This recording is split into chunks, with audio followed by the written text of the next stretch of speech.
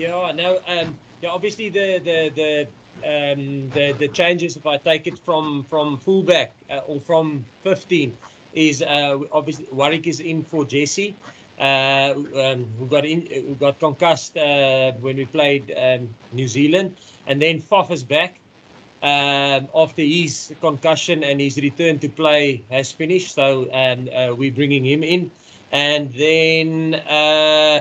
Yeah, we went with a 5-3 split, and again, the reason for that is, we feel tactically that's what we'll need when we play against Australia, yeah, that's pretty much the changes.